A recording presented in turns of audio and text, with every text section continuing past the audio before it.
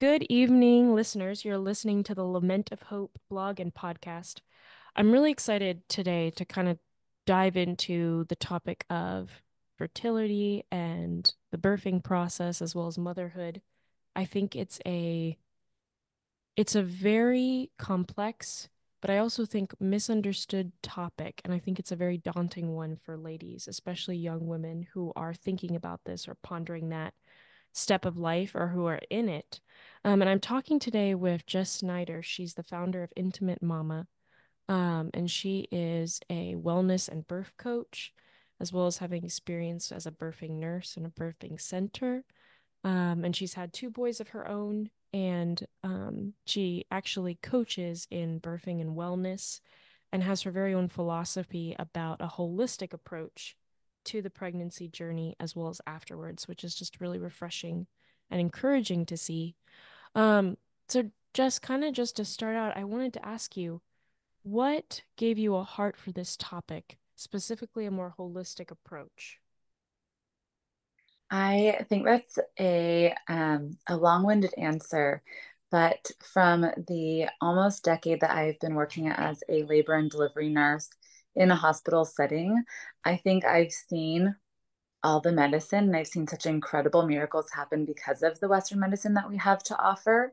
Hmm. And I have also recognized um, all the things that aren't offered with medicine and all of the tools that we have within our bodies and um, with natural means that can help in all of the steps from fertility to and through motherhood. And I find that our Western society has really just almost relied on medicine in Hmm. this world instead Hmm. of our own innate knowing.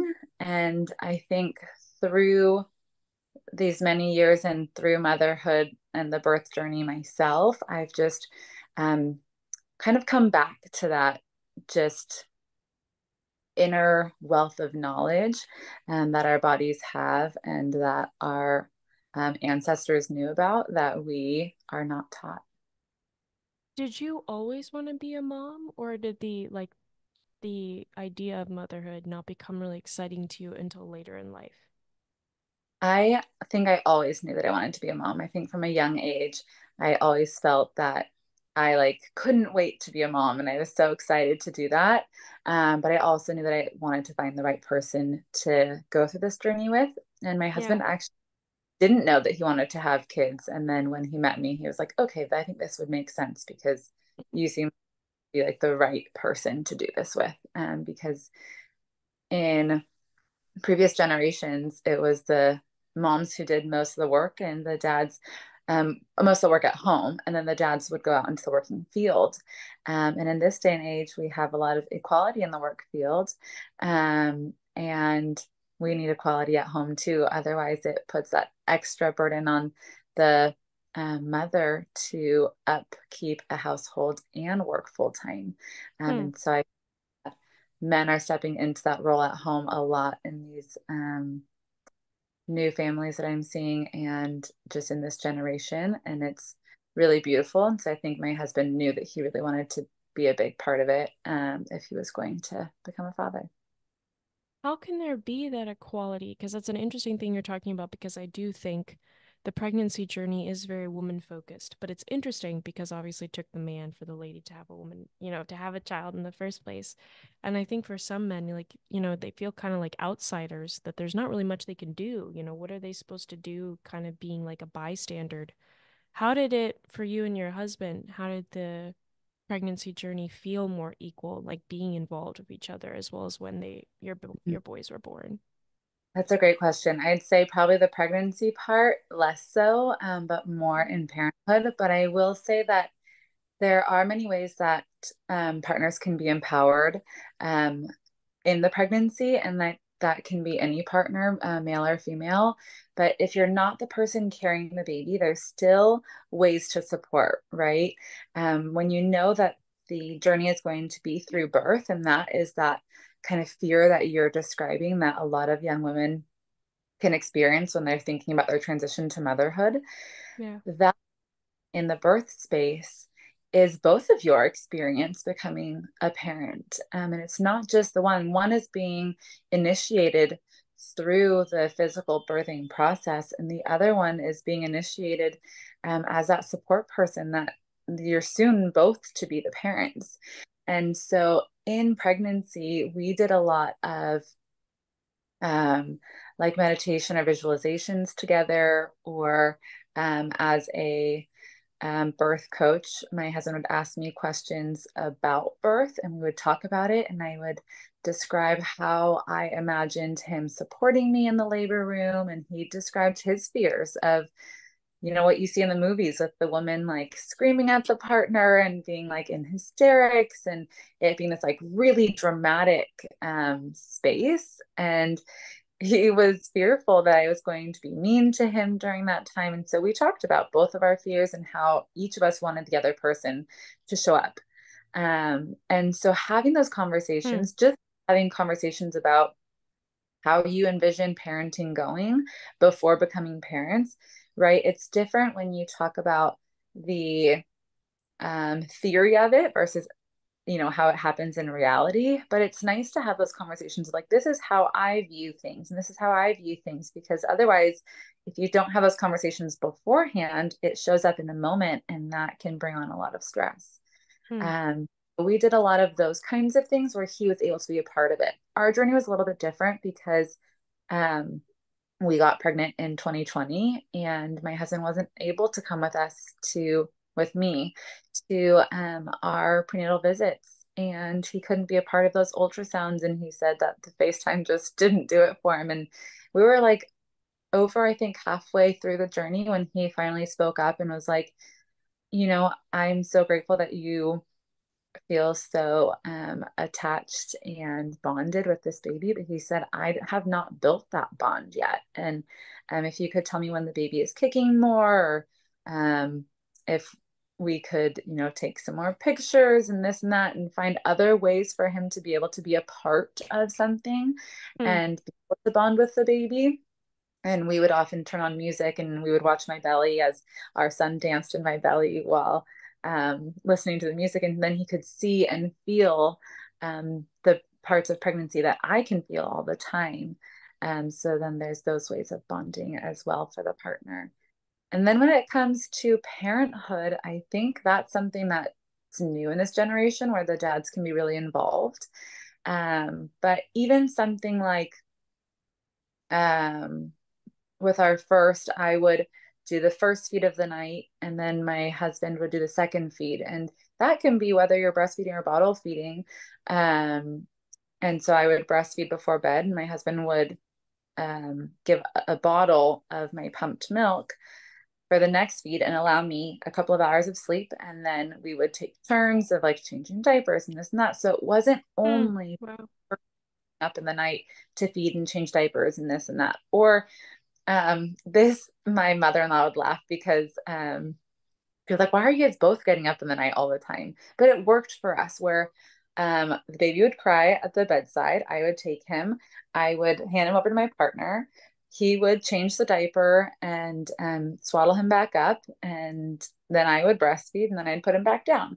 And so it felt less isolating. I think that's one thing that many new mothers feel is that isolation, that loneliness, that I'm the only one going through this when there's so many Yeah. other moms just down the street experiencing the same thing. And it's hard to not feel lonely in that space. I felt lonely twice through it when I have this beautiful community of mothers, but it's just something that feels like, oh, like I'm in it by myself. And we have a lot of postpartum anxiety and depression that we're seeing. And so having a partner that's supportive, that's up with you, doing it with you, it feels like, okay, like we're in it, we're a team, we've done this together, we've chosen to become parents together. So let's do this together. Hmm. Um, Today we're both off. And so one of us is running a load of laundry, the other one is doing some gardening. We take one of us puts one of them to bed, one of us puts the other one. They're both currently napping. And so it feels like we're doing this together. And so that creates a really beautiful space in the home environment. where it's truly a partnership. And And so that's for us. yeah, and it also it gives it seems like it also gives you the opportunity. I mean, like just doing this interview, being able to pursue some of your own passions at the same time and foster that part of you while also being a mom. And so it's not feeling completely like, okay, because I know for some women, children can become the identity. As soon as they're a mother, everything else is forgotten or really um just there just seems to be no time for there to be any element of being able to immerse even for an hour or so in something they enjoy. Um, but it seems like for you, and as you're talking about being able to work with your partner on this, you're able to even experience a little bit of rest in the sense of being able to rejuvenate maybe with something you enjoy. Yeah, that's something that I really stress for new mothers is to, and new parents, both, is to kind of identify in the morning, like, hey, what are the top three things that I really would like to do today? So maybe for me, it's yoga, some grocery shopping, and I really love a bath. And my husband might want to go to the gym, mow the lawns, and I don't know, something else. And so then if we have those top three things, then we can give the other person the space to do those. And as a new mom that comes home with a newborn, finding 5 minutes of self-care in the morning and in the evening can make a huge difference, to where you're feeling like your cup is also being filled, and then you can give from that space. And so, yeah, finding that reprieve to gather yourself and remember who you are. And it's okay for your identity to be filled with motherhood and things. And I totally get that, because you physically, and mentally and emotionally change through motherhood. And it Mm, sounds very cliche, but there are studies that have been shown that your brain actually changes. And the way that you feel and respond to things is different than the way that your brain was pre-pregnancy, pre-delivery. well, It's really interesting. And so, in a way, no, there's not equality because my husband is the same person he was 3 years ago before we had kids, and I have changed, you know, twofold. And so, I have to remind him of that sometimes. But yeah, what is something that what's a change that you really love? And maybe what's a change that has been difficult for you to adjust to? yeah, I think um, one thing that I think is both is how soft-hearted I've become. And I love that because I just feel everything so deeply, like how a beautiful day looks extra beautiful and how a sad moment feels extra heartbreaking. And I just feel so deeply, and maybe that's the Scorpio in me, but I really love that softness and the way that like a simple moment, my 2.5-year-old yesterday gave me a big hug, and he's not a very touchy feely kid. He came over, gave me a big hug, and he said, I love you, mama, you're my best friend. And I just was like taken aback, and my heart just melted. But it's like every hard moment just gets erased after like something, a sweet simple moment like that.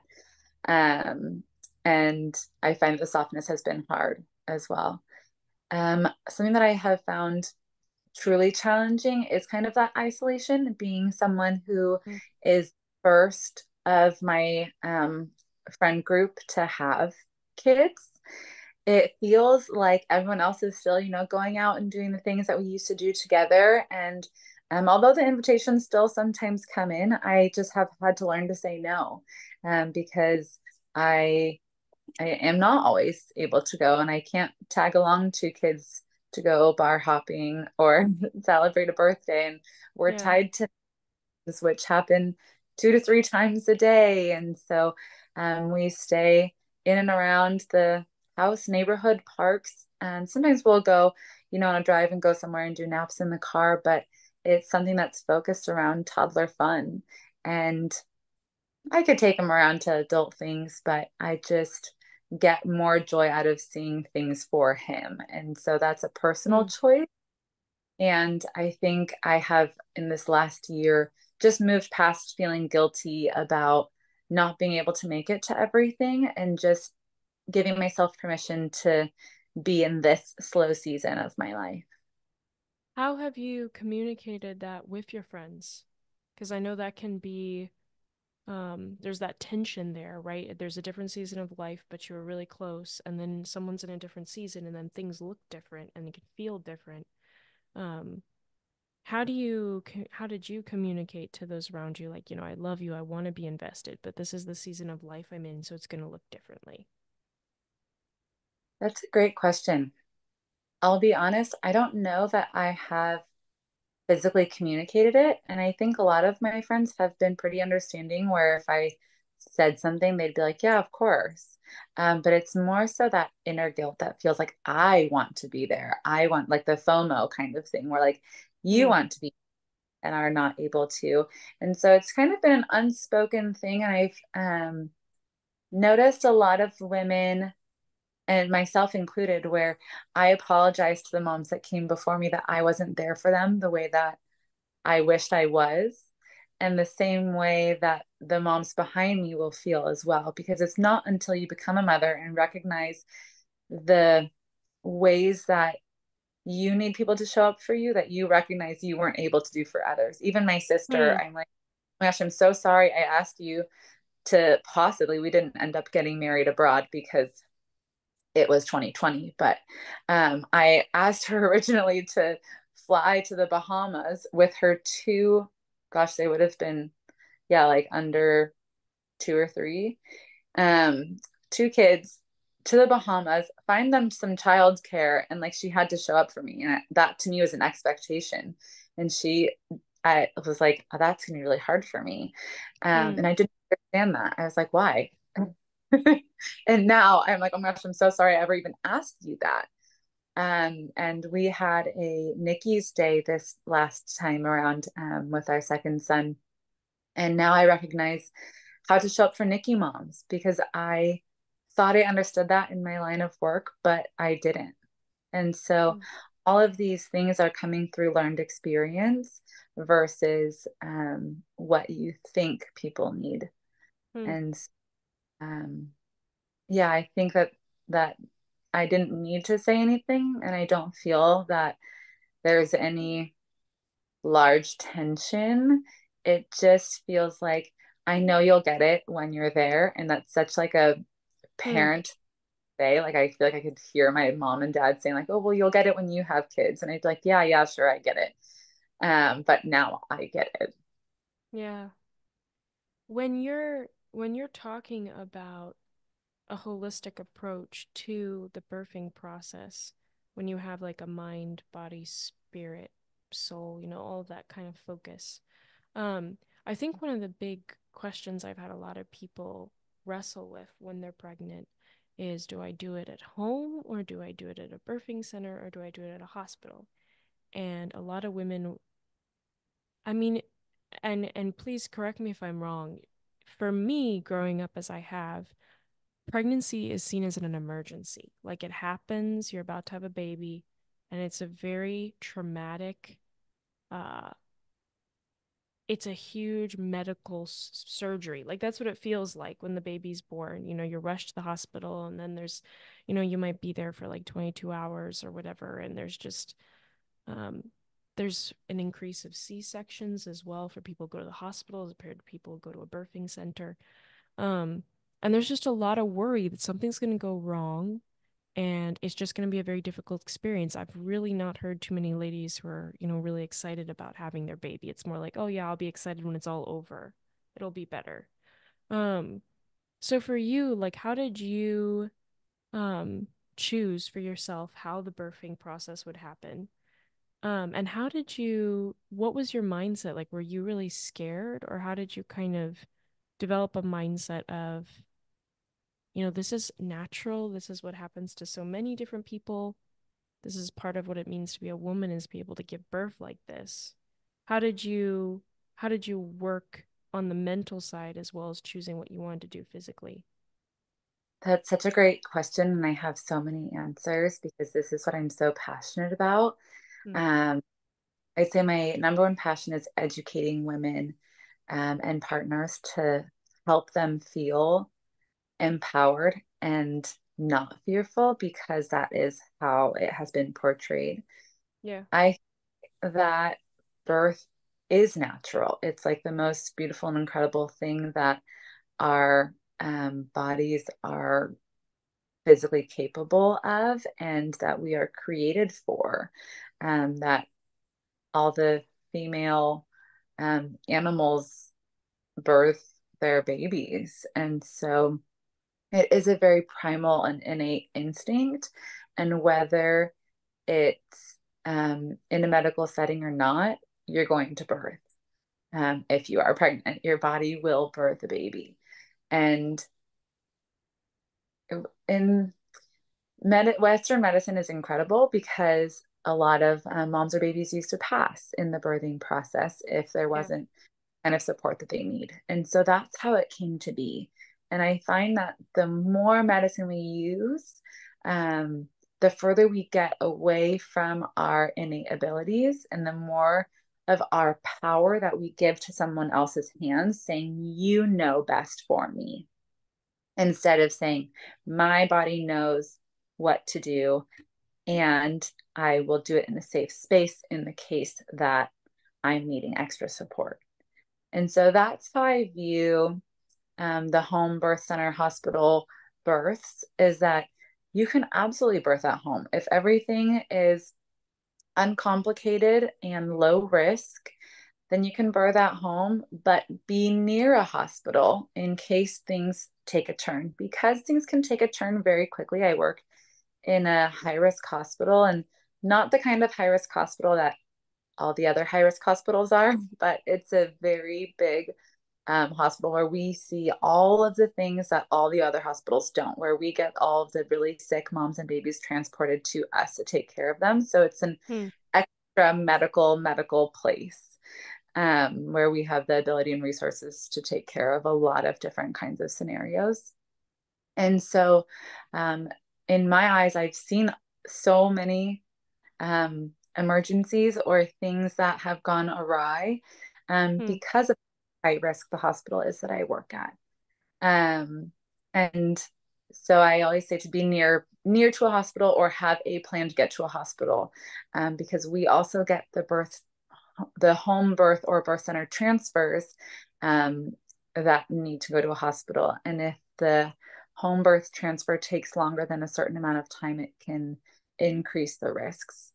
And all of that sounds really scary.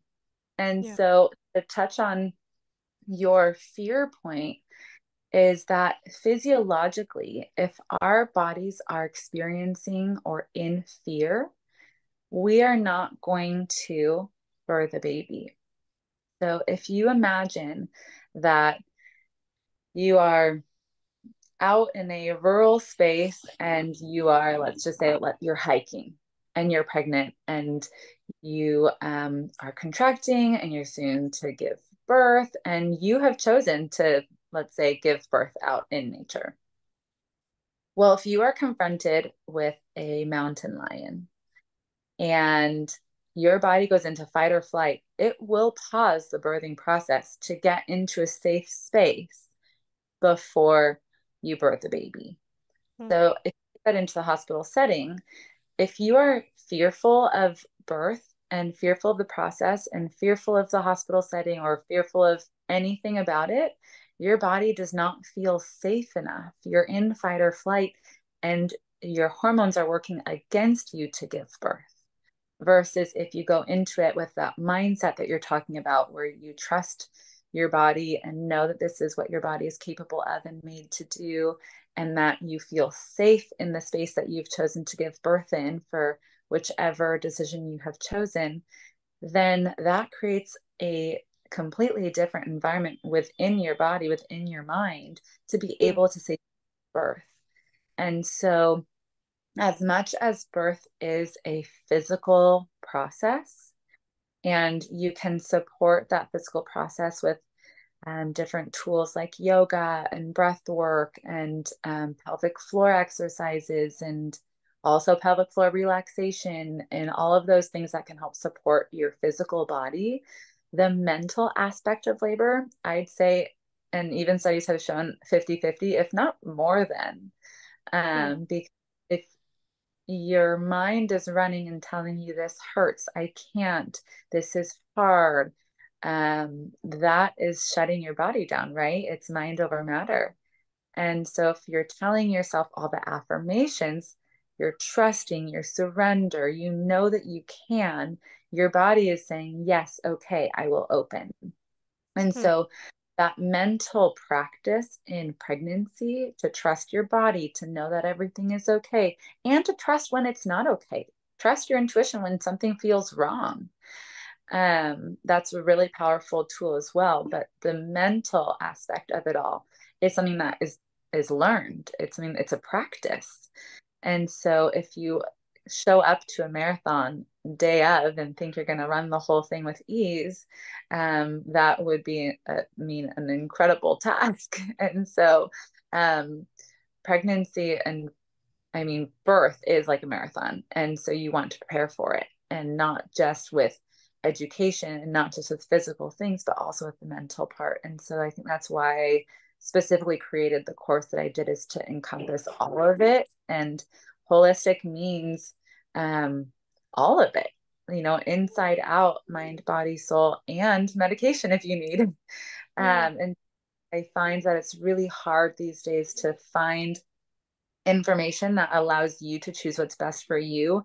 without there being a something pushed. Like if you're gonna birth at home, do no medication, and medicine is the bad guy, or you have to deliver with this kind of medicine in this kind of hospital, da da da, and no space for um, anything natural, holistic.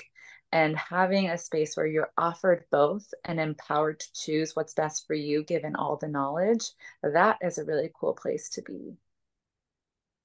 How did you decide what you were gonna do? Like when you were, especially when you're having your first baby, what kind of gave you the clarity of mind where you were like, okay, this is what I want to do, and what did you decide? How did that turn out?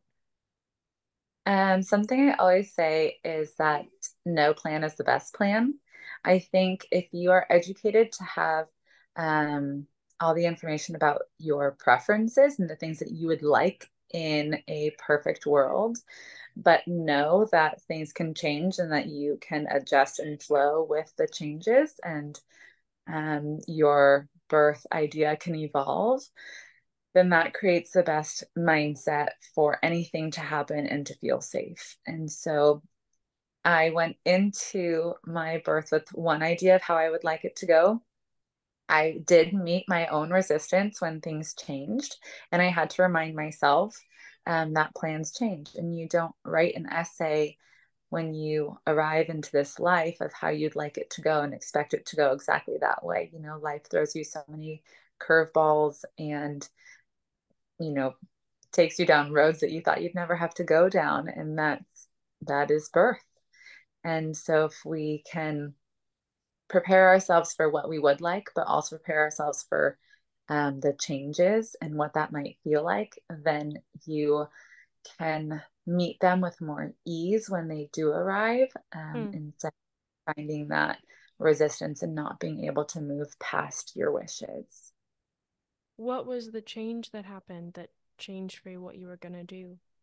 Yeah, so I originally wanted to have an unmedicated birth. I imagined myself going into labor at home, my husband and I being here for some time, and then, going into the hospital when things started to get more intense, and that would be that.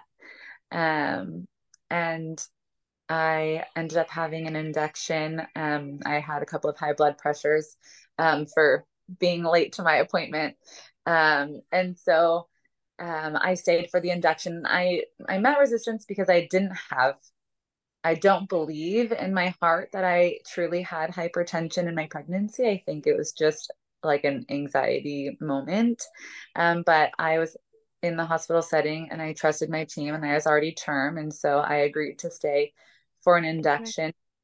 And so that was the resistance that I met. And when receiving medications to um, start or augment labor, I had to give myself permission to get an epidural so I could meet the medications that I was being given with medication instead of trying to have an unmedicated birth in the setting of receiving medications, if that makes Right. sense. Yeah, it does. Uh, and and I still question whether that induction was necessary. And I embrace the story for what it was. But the second time around, I again was like, okay, well, maybe I'll try an unmedicated birth this time around. And unplanned, he came at 33 weeks, and I did get my unmedicated fast birth. But then it came with its own challenges as well of having our NICU stay and such. And so it was just a reminder to myself again that you can plan for one thing and want one thing, and you're given, what you're meant to have for whatever reason, and you do have, some sort of control. And I could have said, no, I don't want to go through with this induction. I'd like to measure my blood pressures at home, and if it's high at home, then I will come in. But at the time I didn't feel like so strong that I Sure. couldn't there. I wasn't 28 weeks with preeclampsia needing something urgent for delivery for my health and baby's health. It was common. We were there, and my bag was already packed at home. So I sent my husband to go get that. And that was that. I you're talking earlier about preparing for pregnancy. Um, Even what we're talking about now, even physically preparing with some exercises and so forth. What how would you encourage women to be active? Because I think for many of my friends, and also I think just for a lot of women in general, they're in a lot of pain, back pain, or they're really struggling with heartburn, or these side effects that really make it uncomfortable and they don't like to move around. They don't want to go on a walk. They want to go to bed, lie down. Um, and so I wanted to touch on that with you is there a way to help the labor process be maybe a little less painful or stressful on the body by being active? Or does the active component of it not play a very significant role in how the labor will turn out later? Um, it's tricky because I think it's so different for every person. And so what I'm going to share, I think, is more of a theory of mine. Okay. And I can't say for sure if that would Yeah. be true, but I find the healthier someone is pre-pregnancy, and same with fertility, right? We talk about these daily things that is so, I guess, annoying in a sense to Yeah. hear because it's what everyone tells you all the time. But like, eat well, sleep well, exercise, take care of your body and do this and do that and get fresh air and vitamin D and, spend time outside. And all of those things are being said over and over for a reason. And when you do those things and your hormones are in alignment, you get pregnant easier. And if you've stayed Mm. active, healthy, and your hormones are in balance, those side effects, although they will hit because your hormones change in pregnancy, they might not be as drastic.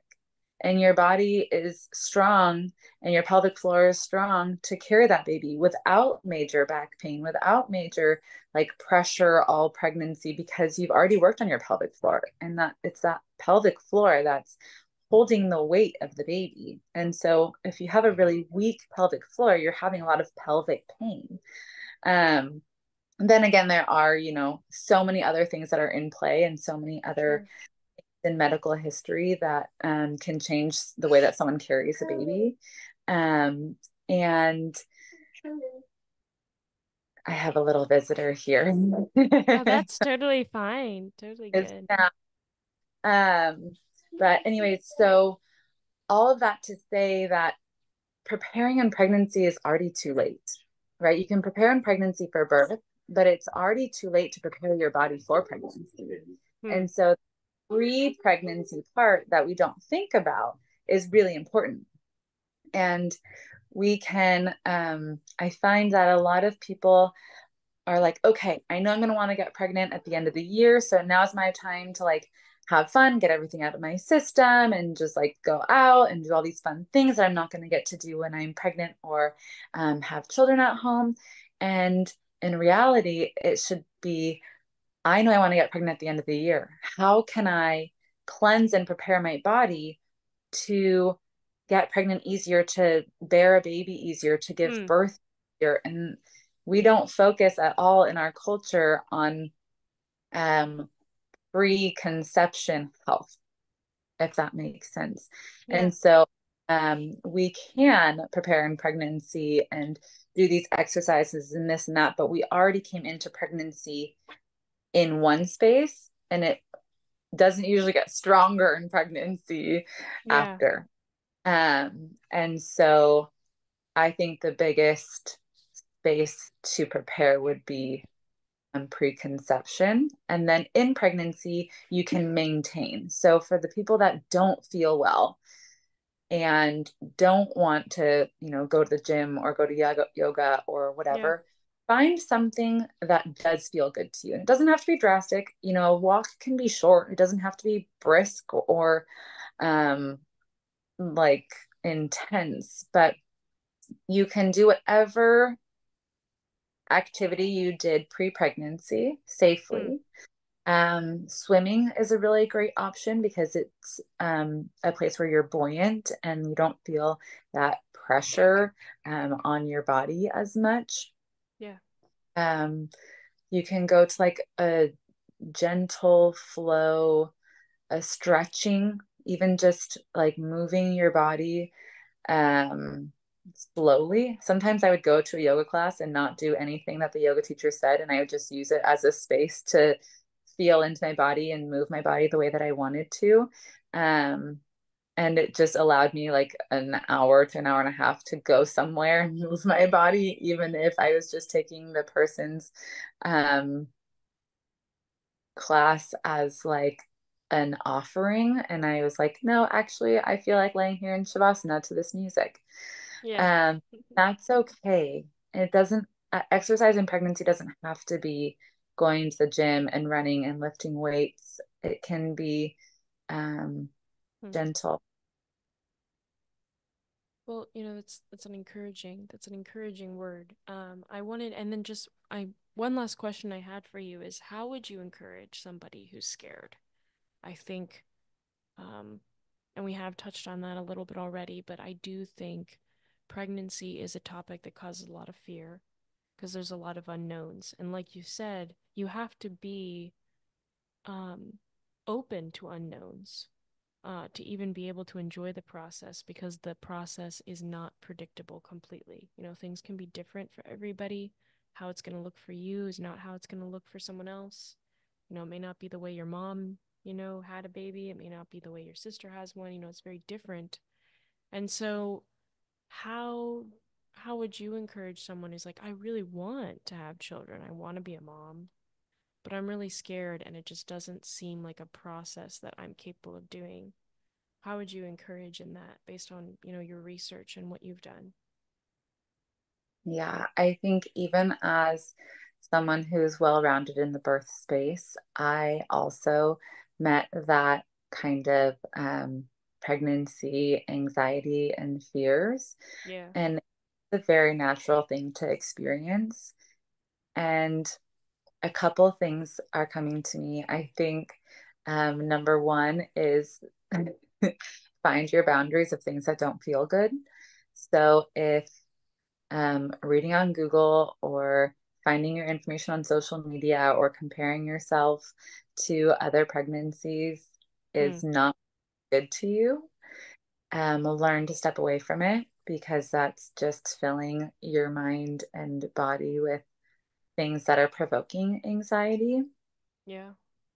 And then find the things that do feel good. So find like the few people you admire and appreciate their 2 cents. If it's somebody that you follow or a book. I really loved Ina May's Guide to Childbirth, and her whole first half of the book is about women's experiences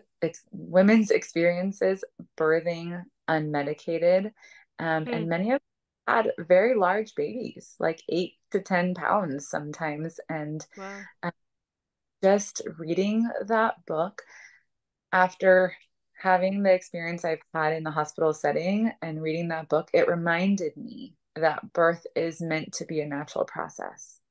Um, and so that I really loved to fill my brain with instead of filling my brain with the things that I see in the space of work that I'm in. Yeah. And I would say this to anyone with anything that someone wants to do, that if you want to do it, you should do it. And fear is going to come up for with anything. Like, say you want to travel solo, but it makes you nervous to go abroad by yourself. I would say do it. I'd say Hmm. challenge yourself. I'd say you would learn so much and grow so much from that experience. Or if you wanted to write a book, but you weren't sure how to do it and you didn't think anyone would ever read it, or you want to start a business, or if you want to give birth and have a baby and start a family, I would say do it, and the fear will always be there, but you're Hmm. going to through it, you're going to grow through it. And I don't think that you would ever look back and regret any of those decisions of something that you wanted to do. Well, Jess, thank you so much. And again, listeners, she's founded Intimate Mama. If I'll have a link to her website in the blog post as well as the podcast so that you can go, and she has some courses she offers. There's coaching she does, advice she gives. And there's a lot of testimonials on there as well of ladies who have gone through it and talked about how her advice was helpful. So I would really encourage you to take a look at that and do the research. Get to talk to women who've done a whole bunch of different types of things and just see what would be, what's interesting to you to kind of dive in. Um, but again, Jess has a really great resource, and she also has a really fun Instagram account. I love seeing all of her different stories and um, tips she gives that are also very cheerful. It's not dark and depressing. They're cheerful posts, which is helpful. So many things are dark and depressing. Um, but Jess, thank you so much. It was such a gift to have you on. Thank you so much for having me. It's my pleasure. You're welcome.